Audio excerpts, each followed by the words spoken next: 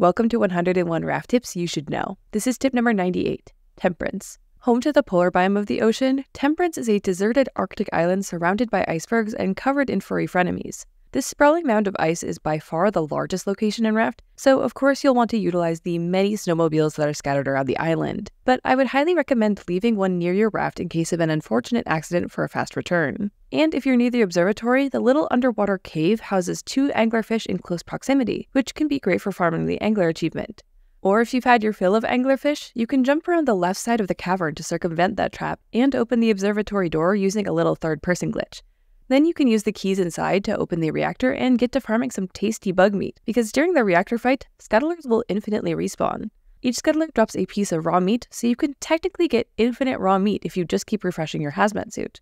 And once the reactor is off, make sure to visit all of the sunken storage areas for plenty of extra loot that you would have missed out on ototherwise. Happy rafting!